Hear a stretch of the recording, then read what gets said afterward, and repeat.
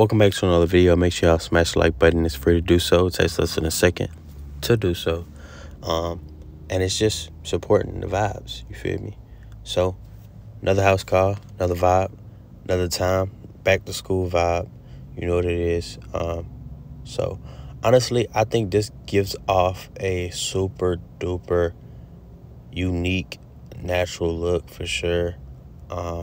These kind of give off like a knotless but dreadlock vibe.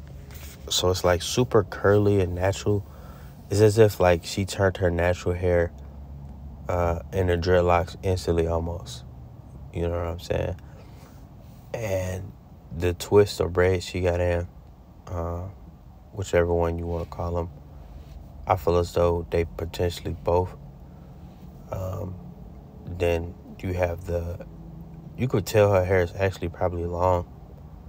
But y'all rate this hairstyle down in the comments. 10 being amazing, 1 being she should have went to a different loctician. Until next time.